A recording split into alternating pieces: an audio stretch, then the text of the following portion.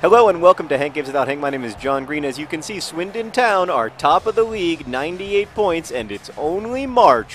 What? We've actually secured promotion. We're going to finish at least second, even if we lose the rest of our games. So, to the championship we go! Today, by the way, I am actually, right now, you'll recall that this is me from the past coming to you. You are in the future. I am in a past where the actual IRL Swindon Town are playing in the League One playoffs to find out if they get to go to the championship.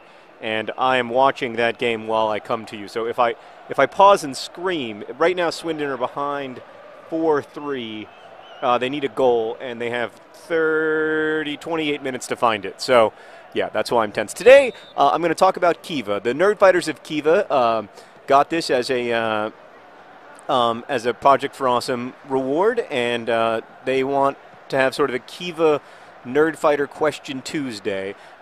This one's going to be about Kiva, and then the next one will be about other things asked by Kiva Nerd Fighters. Kiva Nerd Fighters, of course, are nerd fighters who donate or who loan money through Kiva. Come on! Get in that goal! Dang it. Life is hard and full of disappointment. All right, Meredith, what's my first question? How was I drawn to Kiva to begin with? Well, in 2007, way back at the beginning of the Vlogbrothers era, Hank and I were working, we went to the Dominican Republic for a family vacation, and while we were there, we met with a microfinance organization that at the time was working with Kiva. It no longer does because Kiva is super strict about their, that's not a foul. I'll tell you what, they call so many fouls just for being attractive and hardworking. At the time, Kiva's really... Oh, schmurg! We just got roved on by the Tranmeres. Meanwhile, things are nervous in Brentford. Swindon! Do some defending! Everything is fine. Everything is fine in real life. But here in the game, it's worrisome. So I found out about it from them. Although Kiva has very, very strict regulations for who they work with, and you've got to pass all kinds of different financial tests and stuff. So that's how I found out about it initially, and then it just seemed like a really interesting way for sort of regular people to become, micro-lenders. Next. Oh God, I'm going to give up 2 goals in 3 seconds. This is going to be a difficult game. Get that! Oh, it was a little bit of a foul. It was a smidge of a foul. Bandelovsky just slightly missed the ball. He's not even going to deny it. Maybe a yellow card. Yes, because, thank you. Wait a second. Okay, everything is fine. Okay.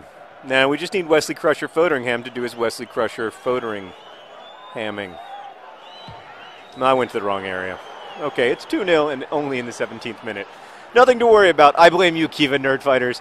So, yeah, for those of you who don't know, by the way, Kiva.org is a way that regular people can loan money to entrepreneurs in the developing world, $25 at a time, and, allow them to have access to the same kind of capital structures and banking structures that we have in the developed world, which do not exist in most of the developing world. So there's no real way to take out a loan for your business other than loan sharks, which are exorbitantly expensive. So, yeah, what was the question?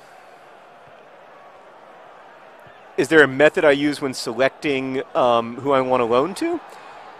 Kind of. I'm a big fan of agriculture loans because that, it makes sense to, I am a pretty conservative person, I guess. So when I'm making an investment in a business person and I'm asking them to pay me back, I want to kind of understand their business, and there's a lot of businesses I don't understand.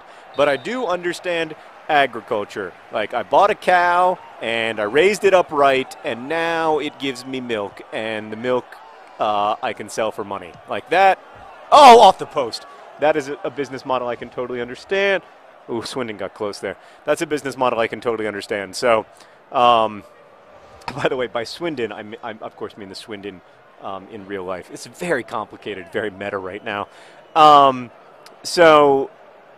Yeah, I like agriculture loans, but then I also like, of course, I always like bookstores and anything that has to do with the arts. There's a lot of cool weaving loans in Bolivia for people who do arts and crafts stuff.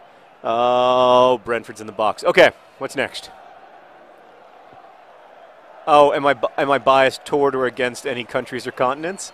I'm a little bit biased against the Philippines, but I'll tell you why. It's because back in the early days, like half of the loans that were available were from the Philippines, and like all of my loans were in the Philippines, and I always felt bad about it. I was like, man, I'm not representing anywhere but the Philippines. So I've been trying to give to places other than the Philippines lately in the hopes that I can kind of like even the scorecard a little bit, because right now it looks like I am like basically Filipino in terms of my support, because it's still like 40% of my overall Kiva loans have been to the Philippines. But that's just because of what it was like in the early days of Kiva.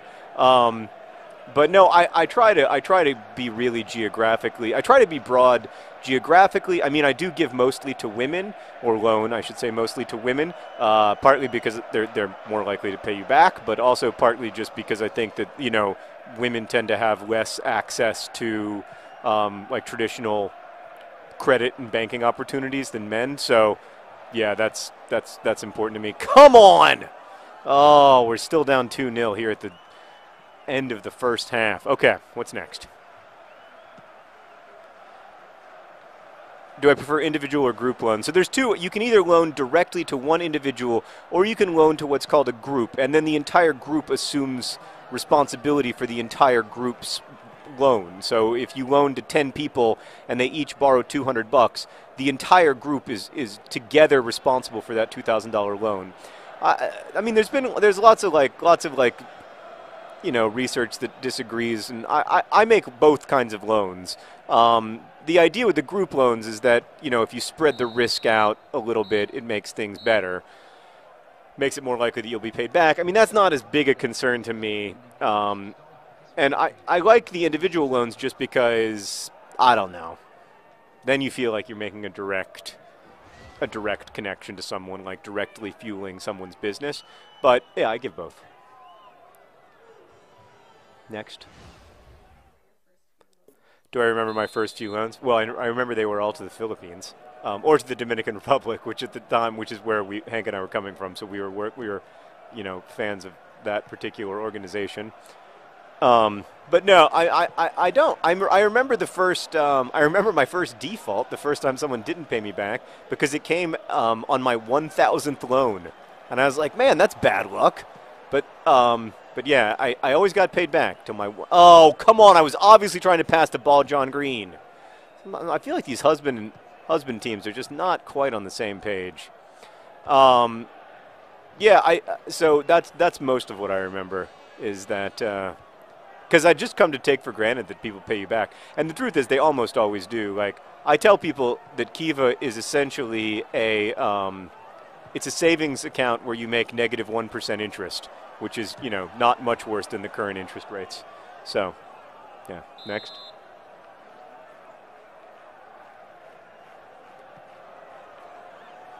So should nerd fighters avoid field partners with high interest rates because they might add to poverty long term? It's a really interesting question, but it has a very complicated answer, so I apologize in advance. So, right, when you make a loan to someone, they have to pay interest on that loan, because that's how banking works. There is, oh my goodness, are we going to give up a third goal for real? One size fits all, not with his best work there.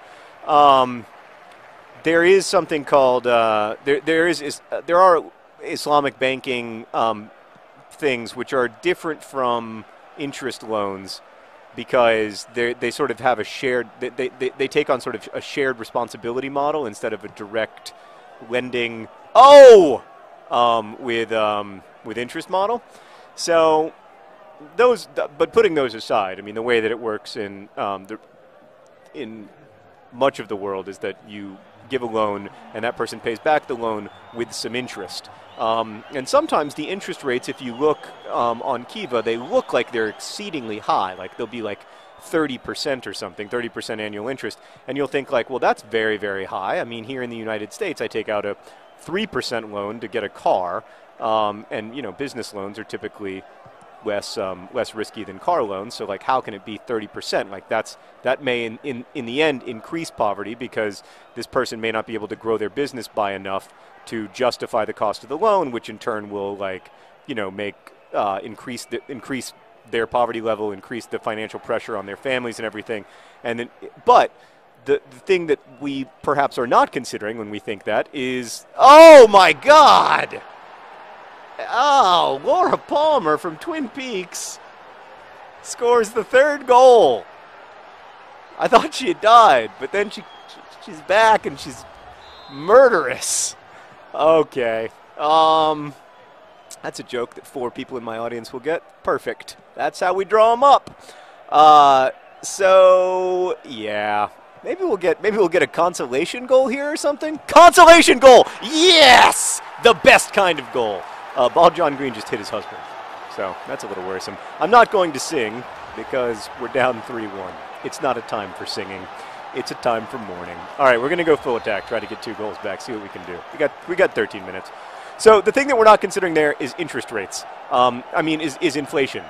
So if the interest rate is 30% and annual inflation is 28%, the functional interest rate on that loan is in fact quite low. And that's usually the case with really high or what appear to be high interest rates.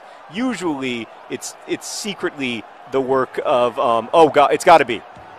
And it is! And it is! Oh! Oh! We call him Bob. We call him Bob. He's Vargabert Bernard, but we call him Bob. Beautiful goal. Beautiful goal from the beautiful man who is the intellectual heart of the Swindon Town Swoodilypoopers. Can we do it? Can we get a 3rd goal? Oh, God. So, yeah, I think you've got to consider the overall fiscal situation in the country before you come to a conclusion about interest rates. So it's got to be interest rates relative to inflation, and I think Kiva does a really good job. Oh God, really? 4 goals? Oh, 4 goals! Oh, Wesley Crusher Foderingham. All right, we've got 1 chance. To quote Eminem, we can do this. We can do this. To Ball John Green. Oh, Ball John Green is dispossessed. That's not realistic. That's not realistic to the truth of the game, which is that Ball John Green would never in that situation allow himself to be dispossessed. It looks like we're going to lose 3-2 despite a heroic comeback.